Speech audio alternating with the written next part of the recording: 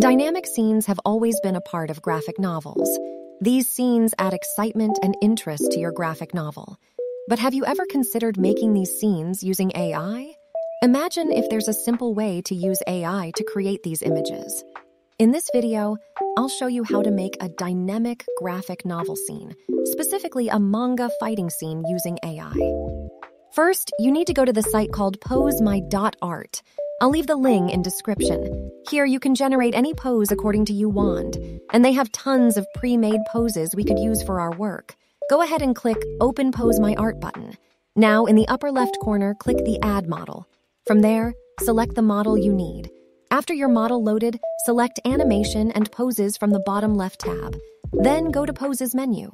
Select Dynamic as the category. Now I'm going to select any pose I want. After selection, click Export. Turn the camera angle according to your need.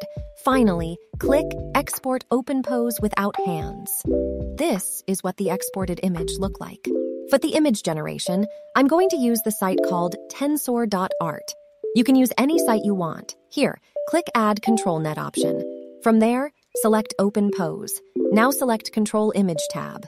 Drag and drop the open pose image you exported. Select Confirm. Now describe the image in the prompt. Be descriptive about the pose. Also add no background in the end. After that, click Generate. It's not the perfect image, but it'll do the work. Similarly, I create another character and generated the image. This time, I used an image background remover so I can combine two images easily. Now import your images to Canva. Here, you can combine images to create panels. To make it look more like manga, select an image and click Edit Photo on the tab.